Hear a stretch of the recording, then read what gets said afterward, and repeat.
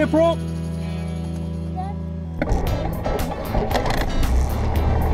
I'm heading up to North Wales with my son today. A long old trip, but we have a very healthy tailwind to help us along. Oh yeah, don't forget my earache. I know, you'll have to let me know. So we're going off to Hawarden today. We're taking Bertie up there for a couple of nights away. We're just crossing runway 29 at Biggin Hill, which is no longer in use as a runway, sadly. And we're making our way down to the run-up area. Visibility is pretty unpleasant today, or about 9 kilometres, I think. Improved since it was this morning. It was quite bad earlier on. We'll be routing to the west, overhead Farnborough, then through the Bryce-Norton zone, hopefully above it, and then northwesterly to Gloucester, then overhead Wolverhampton, and then finally to Hawarden. The flight is being conducted IFR, Instrument Flight Rules, because of the poor visibility and some low cloud en route. Worryingly though, as I taxi down to the run-up area, I notice a clonking sound and I can't see what's causing it. That rattling.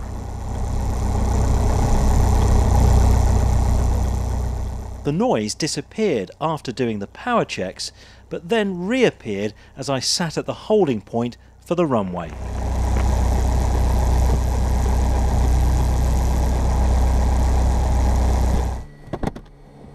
ATC let me shut down here so I could take a look.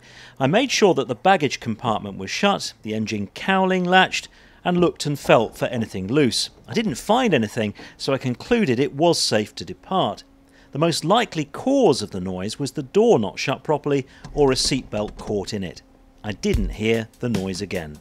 Right, are we ready to go? Aye aye, Captain.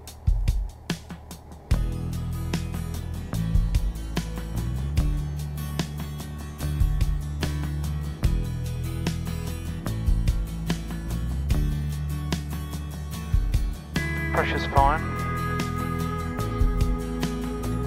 There's 65 knots.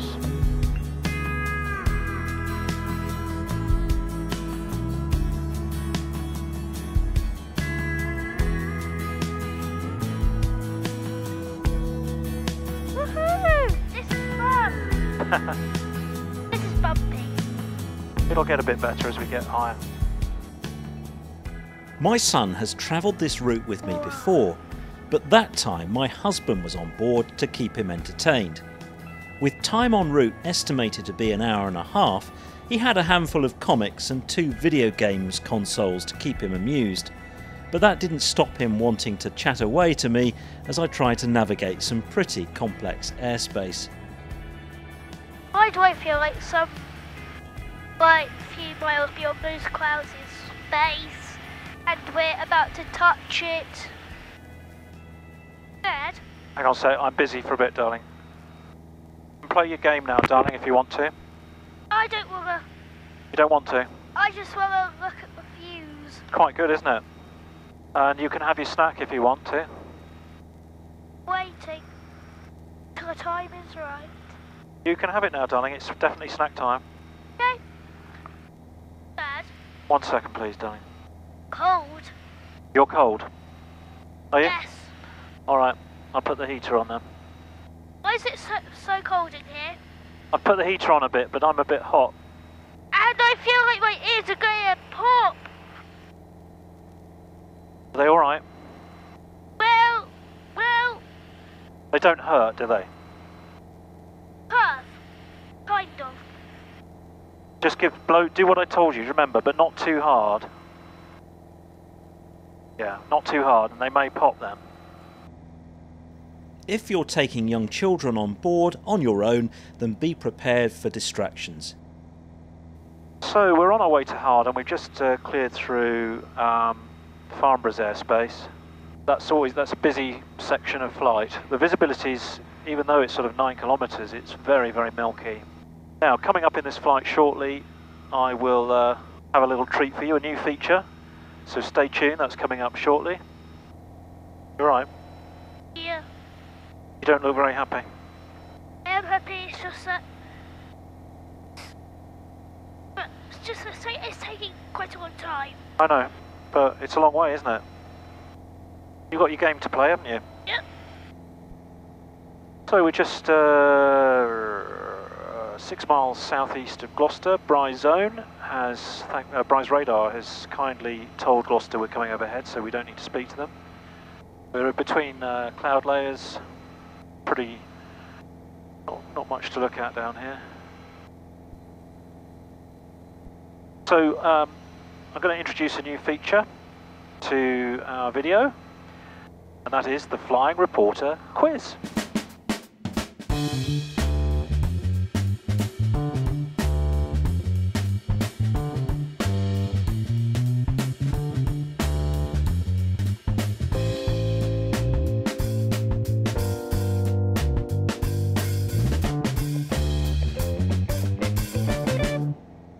There you are, we'll have the answers at the end of the film, towards the end of the film, so stay tuned for the answer to that question. Hawarden, information. Acknowledge receipt of information. November. I'm checking on the weather at Hawarden to find out what type of approach I'm going to make. Surface wind 140, 10 knots.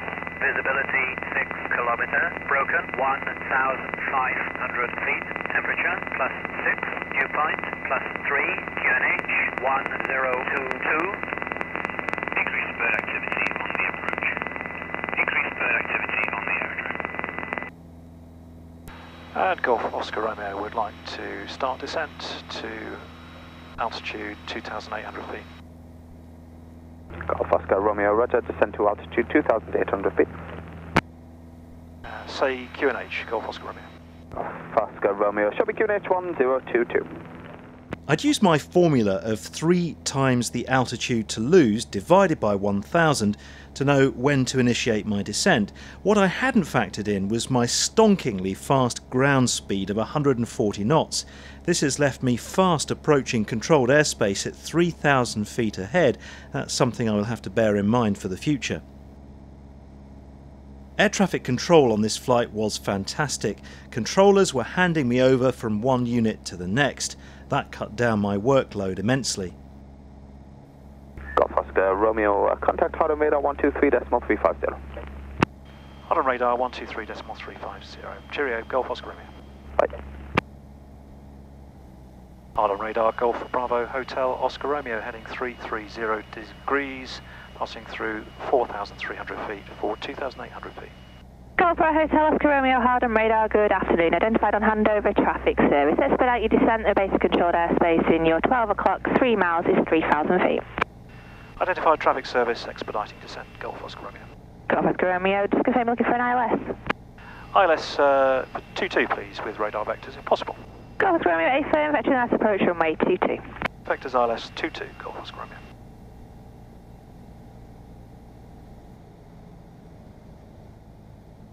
Golf Oscar Romeo, descent to altitude 2,400 feet. 2,400 feet, Golf Oscar Romeo.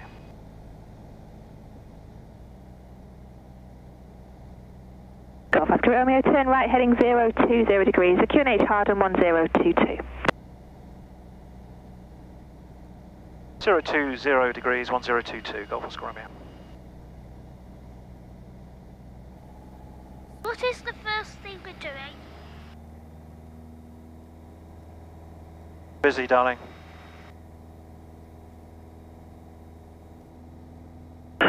Golf Oscar Romeo now entering the Liverpool control zone, radar control service, traffic service on leaving. Radar control service entering the control zone and traffic service on leaving. Golf Oscar Romeo. Golf Oscar Romeo, turn left now heading 280 degrees. Left 280 degrees, Golf Oscar Romeo.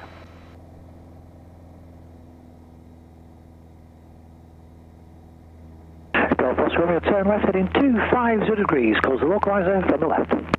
Left 250 degrees, close the localizer from the left, Golf Oscar Romeo. Golf Oscar Romeo, when established, descend on the glide path, Hawarden QNH 1022. When established, descend on the glide path, QNH 1022, Golf Oscar Romeo.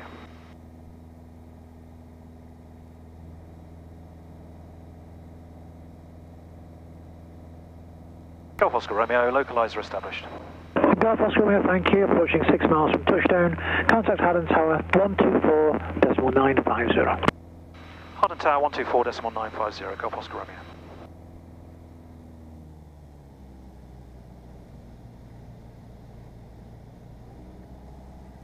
Hawarden Tower, Golf Bravo Hotel, Oscar Romeo, localizer established 22 ILS. Golf Bravo Hotel Oscar Romeo, Hawarden Tower, good afternoon, runway 22, damp for length, clear to land, service 150 degrees, 10 knots. Clear to land, Golf Oscar Romeo. I'm barely 2 miles from touchdown. Hawarden has its runway lights on, but I still can't see them. We're about to land, darling, so make sure you're all strapped in nice and tightly. As I approach my decision altitude, out of the haze, the runway emerges.